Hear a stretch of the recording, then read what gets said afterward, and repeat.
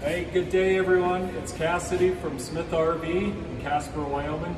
I want to show you guys this 2013 Jayco J-Feather 24T travel trailer. We just took this in on trade and it is in super good condition. So a couple things on this. It is 4,800 pounds dry, roast out, full tanks, all of your contents, you know, way too much stuff as we all do. Comes in at 6,250 pounds. So awesome half-ton towable unit. So whether you got an SUV, half-ton truck, something of that nature, this would be super ideal. So being an ultralight trailer, you don't typically get a lot of water capacity. This one is coming in at 28 gallons of fresh water. It is something you probably want to bring some additional water if you're going to be doing some dry camping. So that being said, let's go through the rest of the coach. So we do have a little additional outside storage here. So we've got some nice seals on here to keep that closed up tight. We have a power awning on this unit. Now back then they did things a little differently, but you still can adjust the pitch of this awning. Not quite as easy as you can on the newer ones, but still gives you that chance to adjust that up and down for shade, water runoff, things of that nature. We have two 110 plugs on the outside, cable hookup, outside speakers. We have aluminum wheels. Now, just a double steel treaded entrance door step. Moving on here, we have a bracket for what we like to call an barbecue, and down below here we do have a LP quick connect on the bottom of this. So now really the biggest thing is you just need a grill that does not have a propane regulator on it. That's your biggest deal. Being this trailer already has a propane regulator on it, you can't use a grill with a regulator, being it puts out very little propane flow, giving you very little flame on that unit. But it's kind of nice you have that option, whether you do get one that hooks to the side of the unit or you can freestand next to the unit, which I think that's almost more ideal, so you don't splatter up the side of the unit with this morning's bacon grease. Okay, so standard stabilizer jacks on this. We have a pass-through storage here, very nice, very clean. Usually you see those all scratched up and people dragging stuff in and out of them. This one's in pretty good shape. All right, let's check out the front of this. So this is everything, the fiberglass on this is in super good shape. This is taking a little more sun on the front, but other than that, the sides and the back are in super good shape. We have a power twin jack, two 20-pound propane tanks, and we're big believers in two batteries here at Smith RV. So we got two 24-group deep cycle batteries on board. Coming around to the utility side of this, our other entrance from the pass-through storage.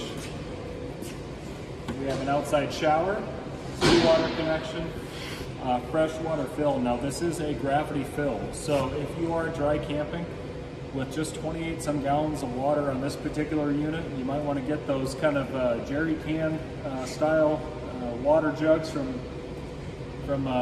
whatever outdoor store you like, and you could kind of do a funnel in here and kind of fill this as you go. So kind of will help extend your stay while you're dry camping with a smaller water capacity. 6-gallon DSI water heater. That is a gas electric water heater. We have our furnace exhaust here, range vent hood there, so all of your exhaust from the range vent will come out here. We do have a very small slide on this unit.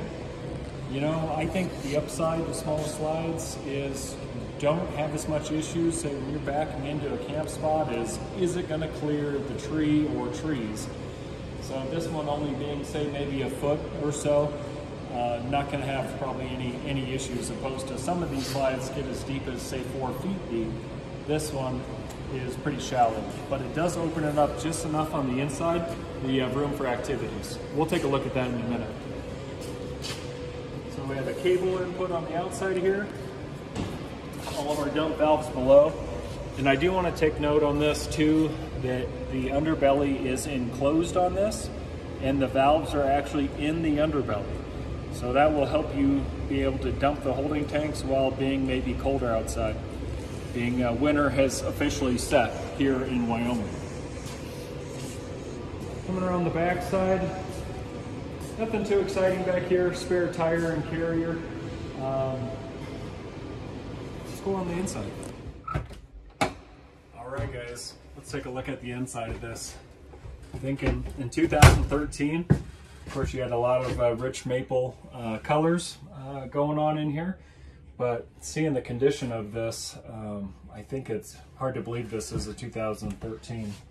So we have a Norcold 6 cubic foot gas electric fridge. I'll show you that.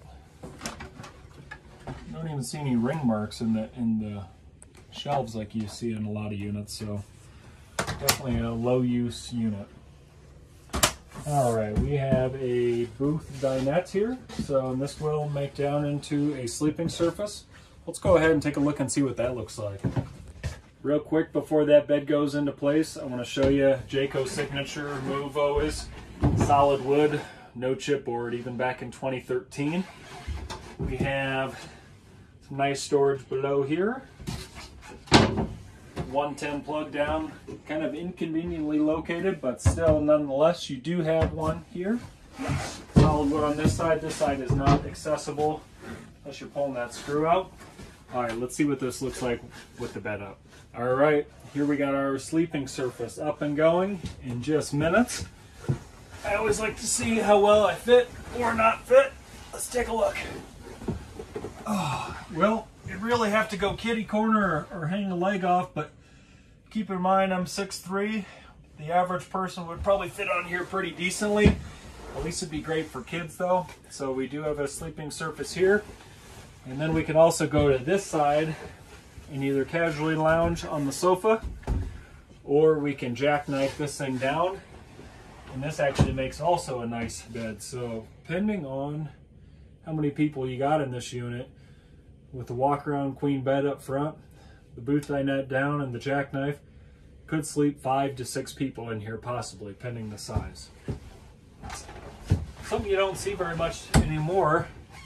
Nice little cup holders built in on each end. You're not going to put any big gulps in there, but at least they'll fit something. So now here we have, you don't see this much anymore either. I think it's really awesome though, but the wall and the door match.